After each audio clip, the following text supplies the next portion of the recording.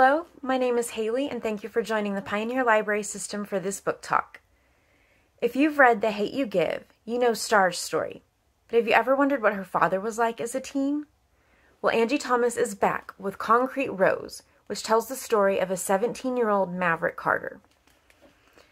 Maverick's father is a former gang legend, so Mav knows what is expected of him.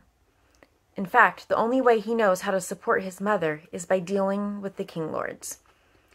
But everything is turned upside down when Mav learns that he is a father.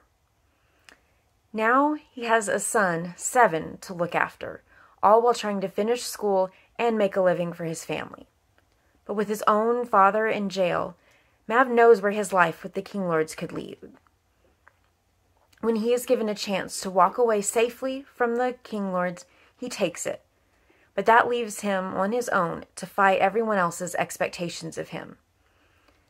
Mav struggles with feelings of loyalty and obligation to his gang, along with the responsibility of being there to raise his son. This becomes even more difficult when his cousin is murdered. Will Mav stay on the straight path, or will he fall back into his old ways to get revenge for his cousin, even if that puts himself and his family in danger? Read Concrete Rose by Angie Thomas to find out. You can place a hold to pick up this book at your local branch, or you can find the ebook or audiobook on Libby. Happy reading.